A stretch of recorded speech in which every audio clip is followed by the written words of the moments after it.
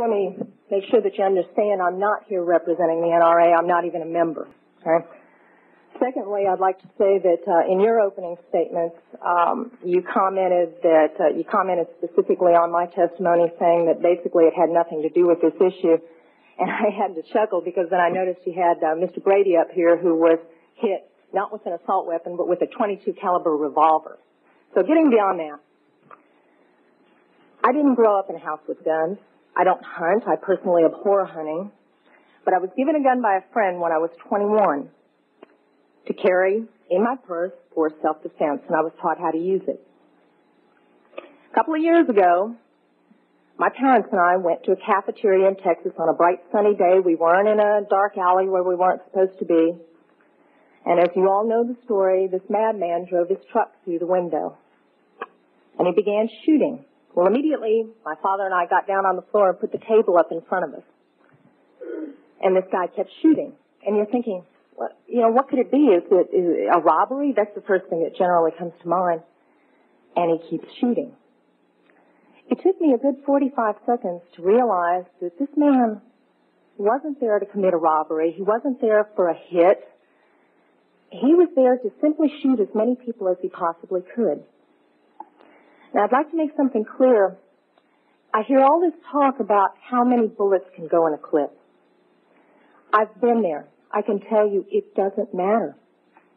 It takes 1 second to switch out a clip. You can have 1 bullet or 100 bullets. It doesn't matter, guys. I've been there. He goes, dump, dump. Just like that. That's not enough time to rush a man. I promise you. When I finally realized what was occurring, I thought, I got him. And I reached for my purse. He was maybe 12 feet away.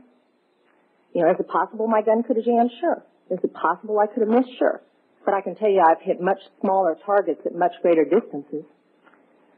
But then I realized that a couple of months earlier I had made the stupidest decision of my life. I took my gun out of my purse and left it in my car. Because as you well know, in the state of Texas, it's sometimes a felony offense to carry a gun in your purse. I can tell you that I'm not mad at the guy that did this. As he continued, it was obvious that he was a madman. My father, at that point, said, I've got to do something. I've got to do something. He's going to kill everybody in here. And he rushed the man. No way. This guy turned, shot him in the chest. He went down, was obviously mortally wounded. For whatever reason, that made the man change directions and go off to my left. Shortly thereafter, someone at the back of the restaurant broke out a window. When I saw what looked like an opportunity to escape, I turned around and I grabbed my mother by the shirt and I said, come on, we've got to run, we've got to get out of here. And then my feet grew wings and I was out the back window.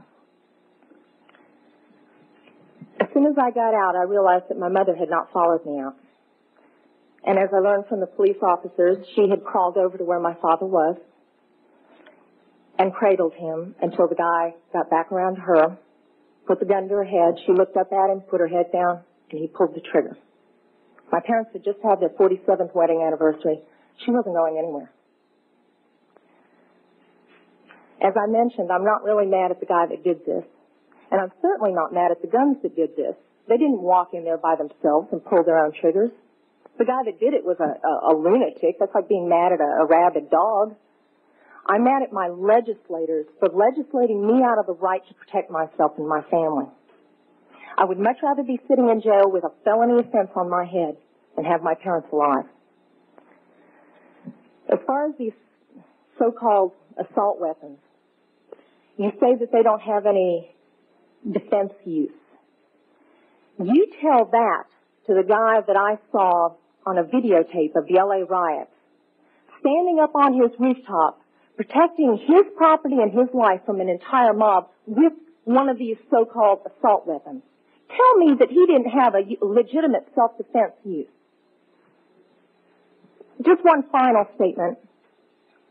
I've been sitting here getting more and more fed up with all of this talk about these pieces of machinery having no legitimate sporting purpose, no legitimate hunting purpose, people, that is not the point of the Second Amendment. The Second Amendment is not about duck hunting. And I know I'm not going to make very many friends saying this, but it's about our rights, all of our rights, to be able to protect ourselves from all of you guys up there.